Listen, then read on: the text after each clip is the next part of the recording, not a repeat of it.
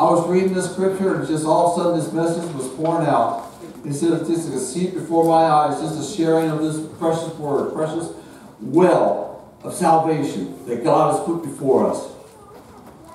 Chapter 12, verse 3 in Isaiah. Are you there? Amen. Now I want you to get ready, because when we get done with this one, we're going to go to John chapter 4. So kind of mark your Bible ahead of place and get ready. We're going to be doing a lot of reading there. We're going to learn about a precious lady that came to a well and she met Jesus Christ. Amen. It's a wonderful thing.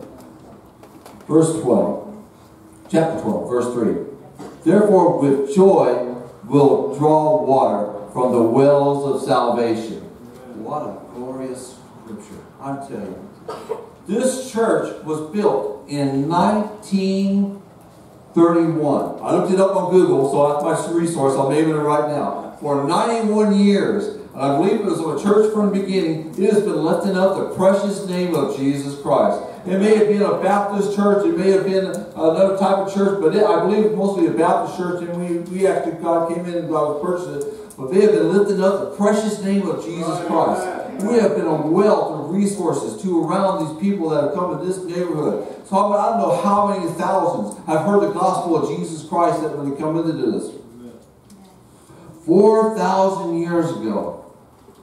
That sounds like a long time. Jacob, he purchased a plot of land in the Holy Land near Samaria. He purchased it for, the Bible says, for a plot of money. A plot of money. It wasn't even worth adding a few sheep or goats in with it. Just some money of some type that they had there in that time. If you read about it in chapter 33 of Genesis, if you want, just mark it down. Don't go there yet, because I'm going to get out of there here in a few minutes.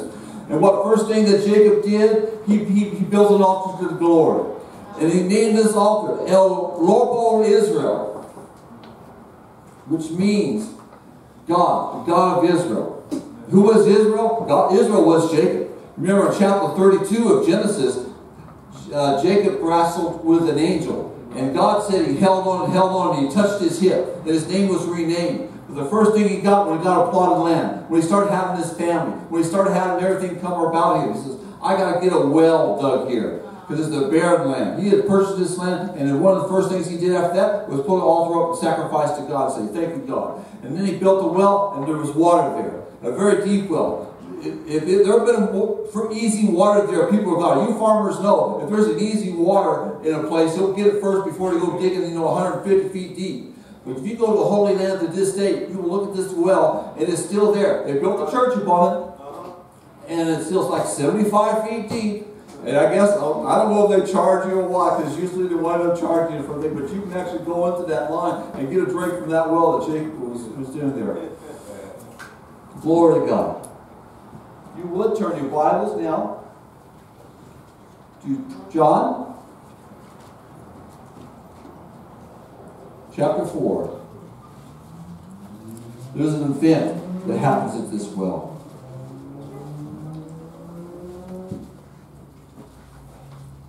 Thank you, Jesus. I just thank God for all the goodness and love that there is here. Let me pray first. Heavenly Father, I thank you for your love and your goodness. I thank you for this word that you give me to share with my brother that we have here. And Lord, I pray that you go out and minister to those this word is ready to receive. And God, I pray for those that are on YouTube. I pray for those who are on Facebook. God, that they would hear this word and come to Christ.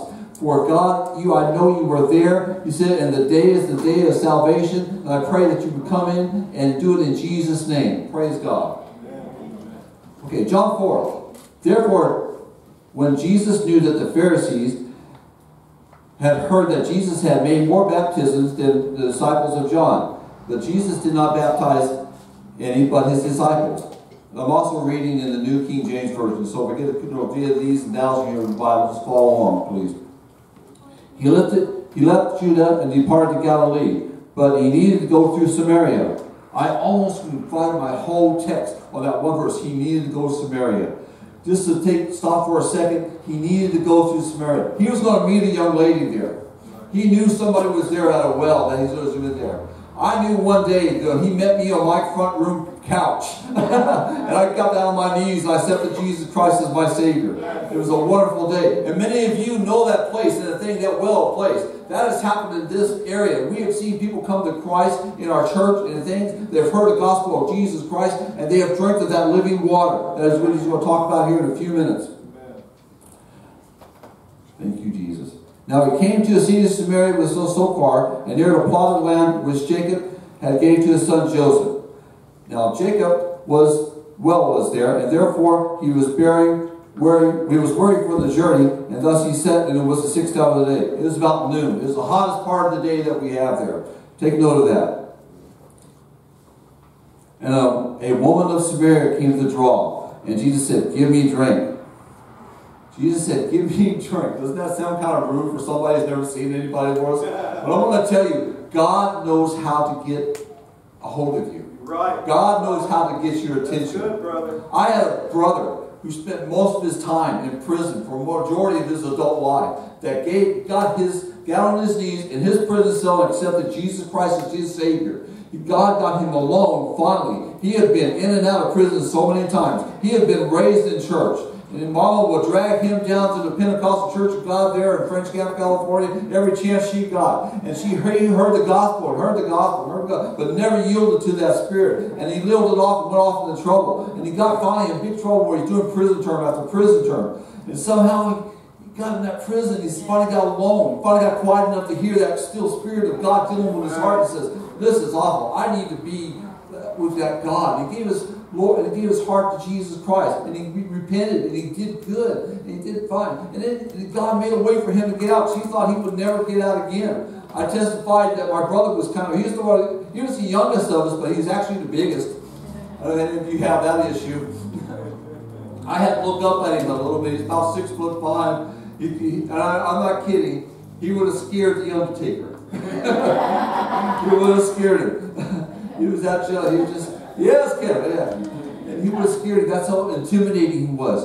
You would actually cross the other side of the road. But when God got a hold of his life, and he knew he's been in and out before, and he knew it, what he did was bury himself in the Word of God and start coming in. God knows how to get a hold of him. Yeah. He got me still. He got this old prideful man that I was.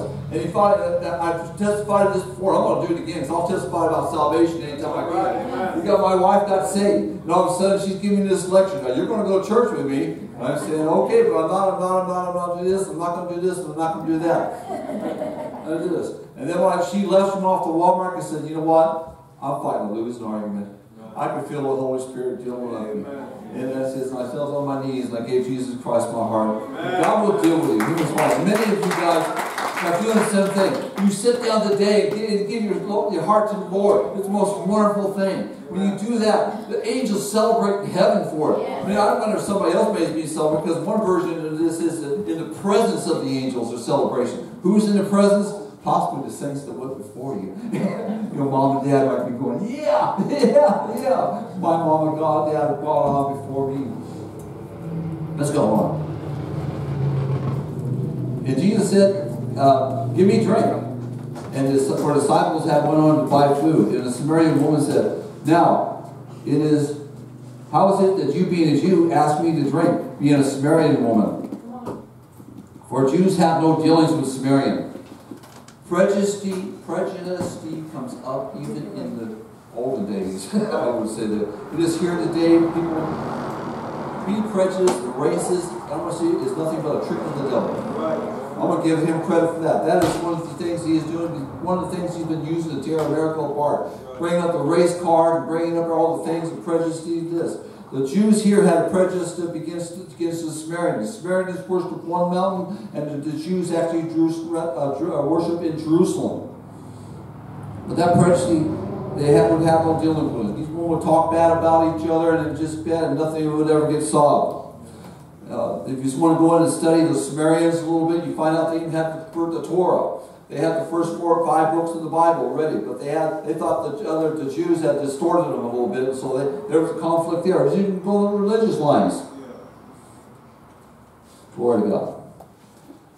And Jesus answered and said, "If you know who the gift of God and who says this to you, give me drink, you would ask him, and he would give you living water. Glory to God. Hallelujah. And the woman said, Sir, you have nothing to draw with. Well, is deep. Where do you get your living water from? The first thing when you're witnessing to somebody and they're talking to you about Jesus, you're talking to them about Jesus Christ, all of a sudden they look into the natural. How can all this be? How can all this be? Well, I'll tell you, God has a way of revealing himself to you through the Holy Spirit. He says, and a woman said to him, you have nothing to draw with. How do you get this living water? See, the first thing people want to do is look at the natural with this. Well, how can this be possible? How can my sins be forgiven? How can a man who died 2,000 years ago on a cross forgive my sins? He died on the cross. He made a way. It is prophesied so many times in the Old Testament up to this point in time and give you heart to God. And he made it. And she said to him, are you greater than our father Jacob, who gave us this well and drank from it himself, as well as his son and his livestock? Water is a saving issue. Pastor was talking about this today. I thought he was going to preach my whole message. And it really is. But the water is a saving issue. You can only go 3 days in the desert without water. Maybe 1.5. My family probably couldn't go a half a day. When you see little Mariah, she's got to have a bottle of water. Oh, glory to God. I got the hand, but she always gives me the hand.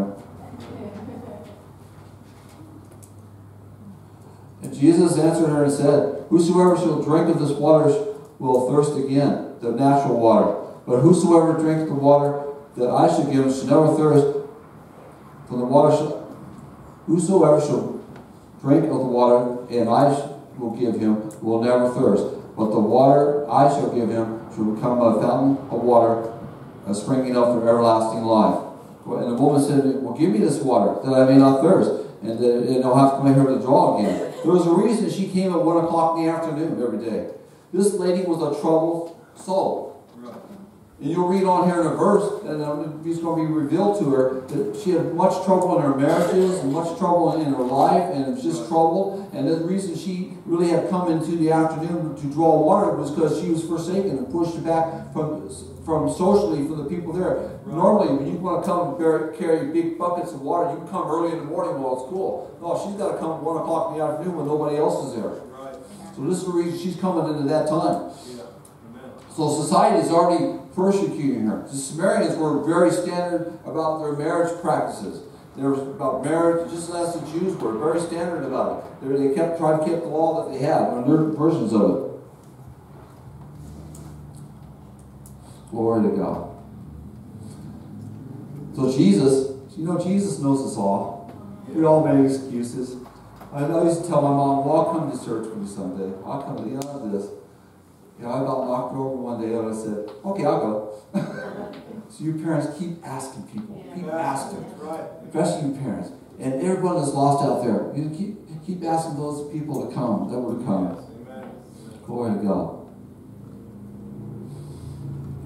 And the woman answered, Jesus said, go get your husband and come here. And the woman said, I have no husband. And Jesus said, you have said, I have no husband. For you have 5 husbands, and the one you with now is not your husband. You have spoke truly.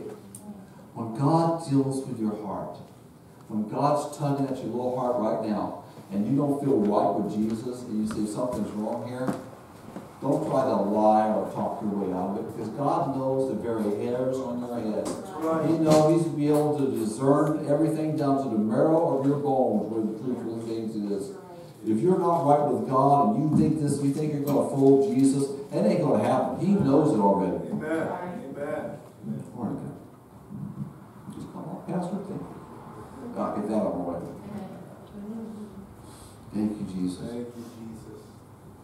And the woman said to him, I perceive that you are a prophet. And our fathers worshipped at this mountain, and the Jews said we need to worship in Jerusalem. Where ought we worship? And Jesus said, woman, believe me, the hour cometh when you will need to worship in this mountain, nor in Jerusalem, but worship the Father. Worship the Father. For worship what you do not know, for we know that we worship the salvation is of the Jews. But the hour cometh, and it is now, when the true worshipers shall worship in Father in spirit and truth. For the worship is seeking such a worship of Him.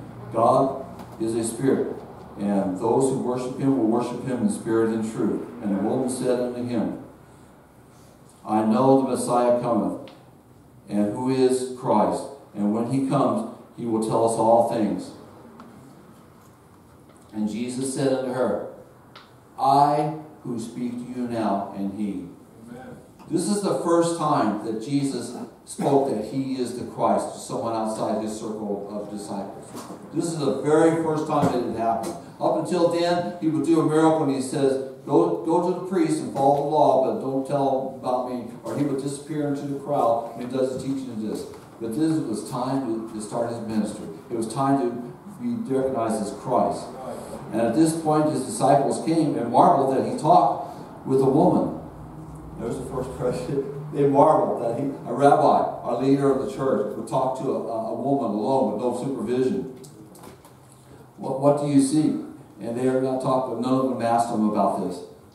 And the woman left her water pots, and she ran to the city and said to the men, come and see a man who told me all things I had ever did.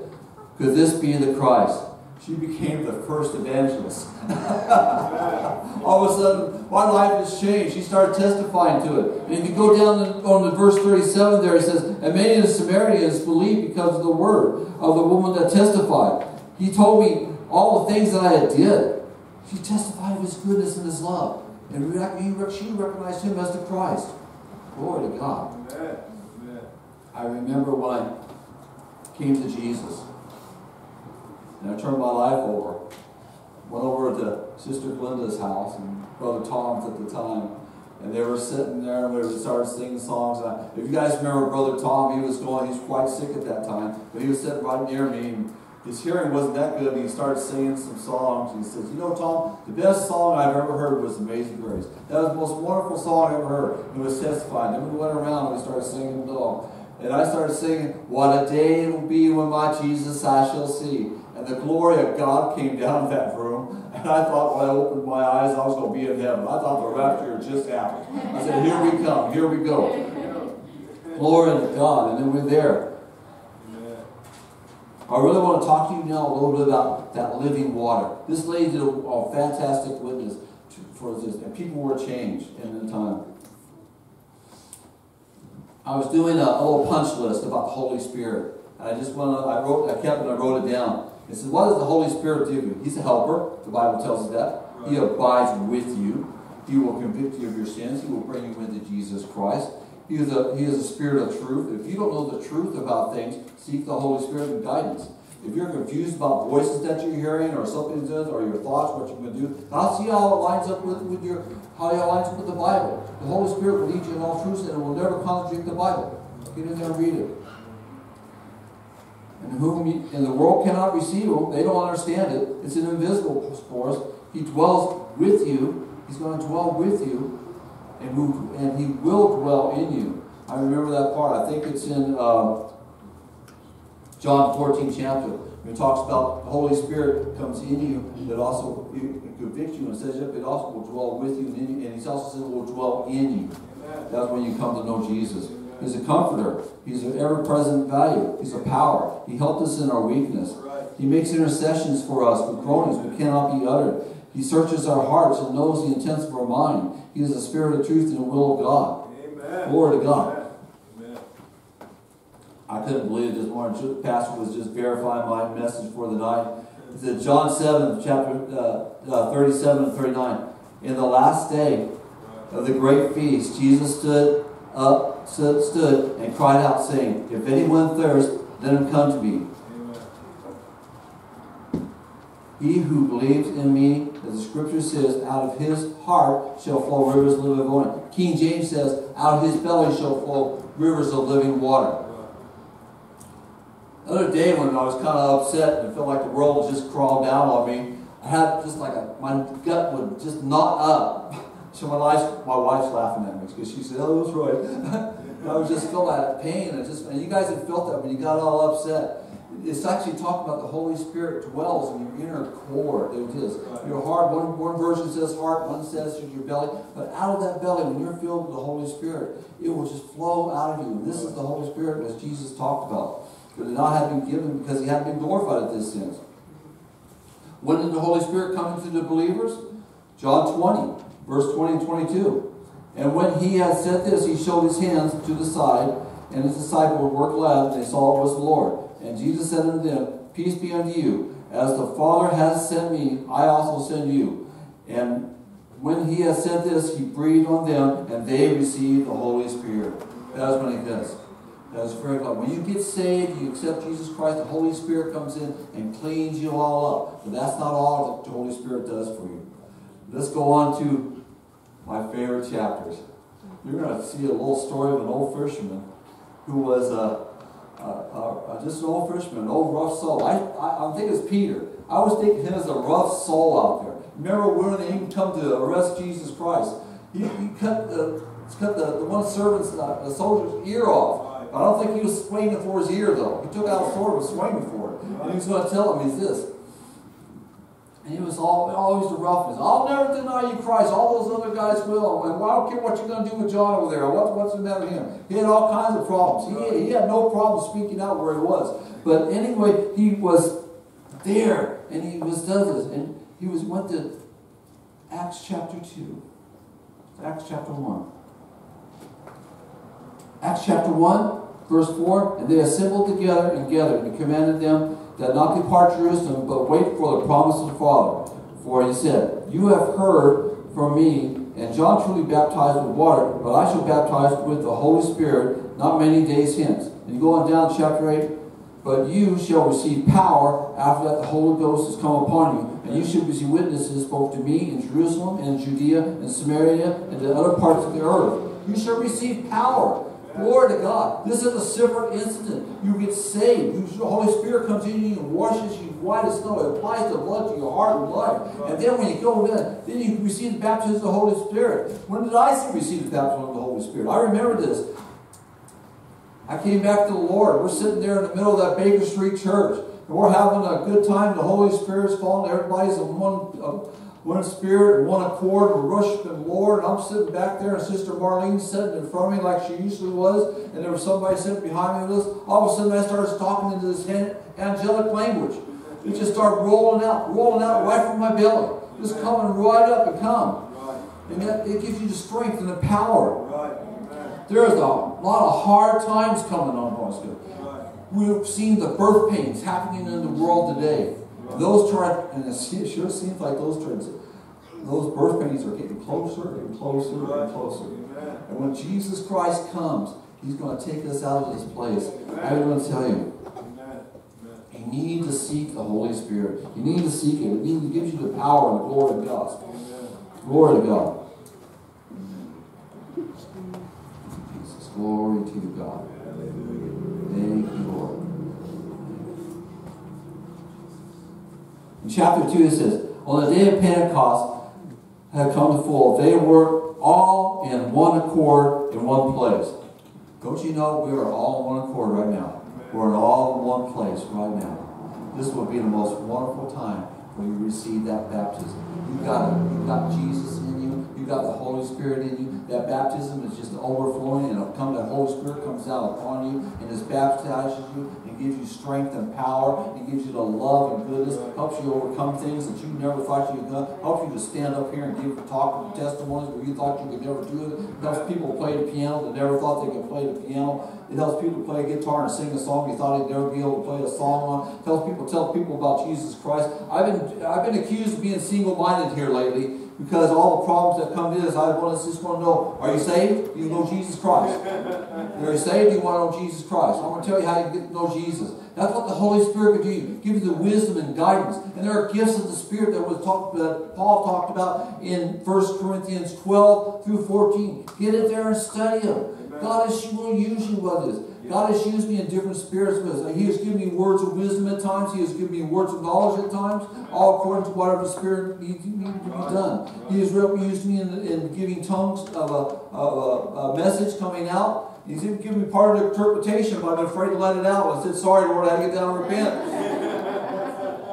But God is there. And God is the most wonderful thing. And those things, they will help you guide and glow. Do you want that power in your life? Do you want those things? Because a lot of us have been stuck in the same rut for a long time. We've got the same failures that are coming up upon us. And we need a little something extra. We need to pray down and get down and let the Holy Spirit come in daily if you want to. It is there. You can be refilled. You don't get it one time and then you never speak in tongues again, or you never worship in the spirit language that you have. One of the most wonderful times I've ever had. It's not being in church. It's when I get alone by myself and I start lifting up the name of Jesus Christ in my house, and the Spirit comes down and He just worships and fills and builds me and edifies me and He fills me up and encourages me. That is for you. That is a promise of the Father. He said you will receive power after the Holy Ghost has come upon you. He is in you already because you're saved. You're going to go to heaven. But you need to get baptized in the Holy Spirit. Be wanted in the Holy Spirit. Don't be just settle for this, because God's got a gift of strength that's going to give you. We have times right now that is just terrible with the world. And we're going to face things we don't know. We need guidance and wisdom that we need. And I'm going to get down and pray and receive the Holy Spirit with Him. He's going to walk through the atmosphere. He's going to walk through the atmosphere. Glory to God.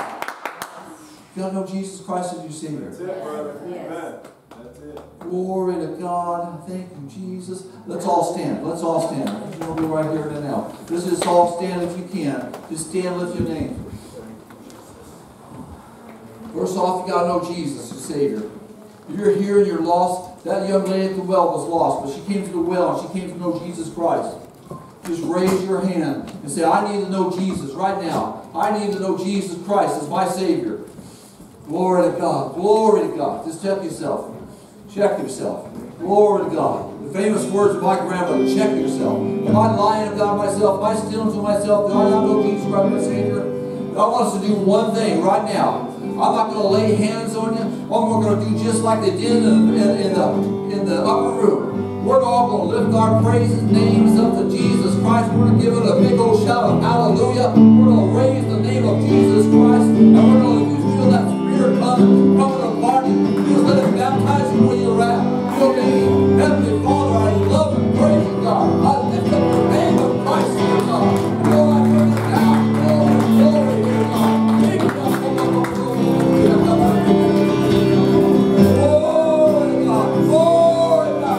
Hallelujah. Baptize you. Praise the Lord.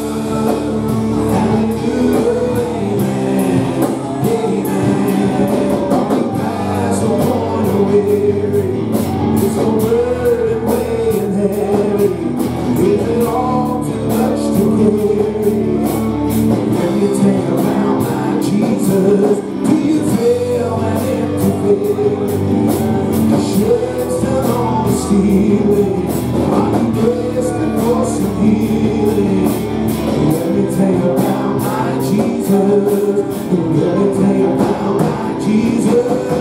He makes a way where there ain't no way. Rises up from an empty grave. There ain't no sinner, no there's not. Let me tell you about my Jesus. His love is strong and His grace is free. The good news is I know that He can do for you what He's done for me. Let me tell you about my Jesus. Let my Jesus change your life. Hallelujah.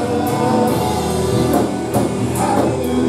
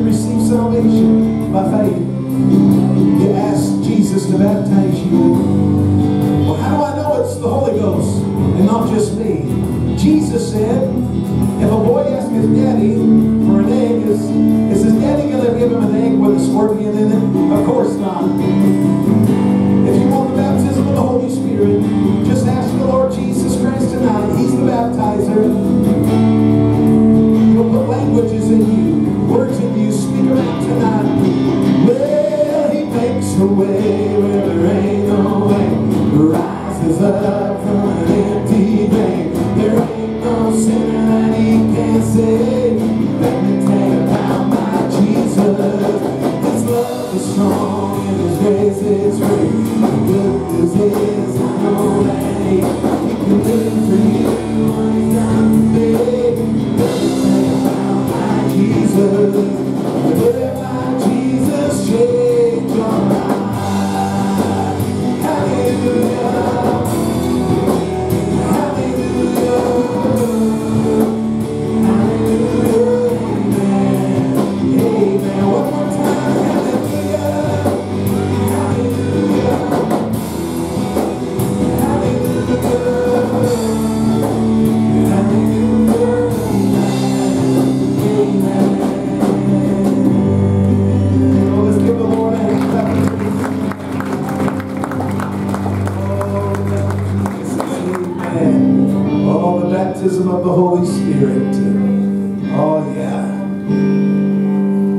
John said that when the Messiah comes, he will baptize you with the Holy Ghost and with fire. Amen. Hallelujah. Hallelujah.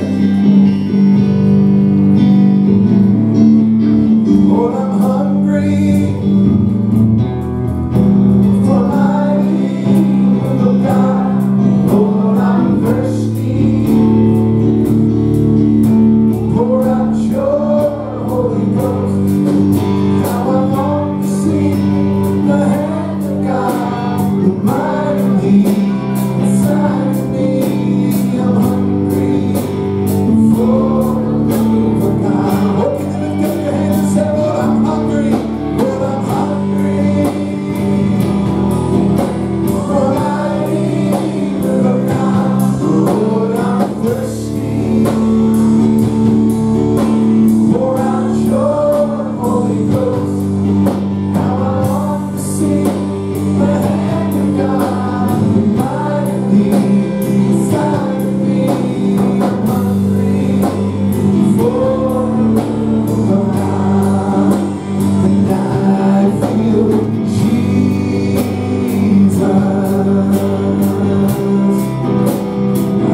I feel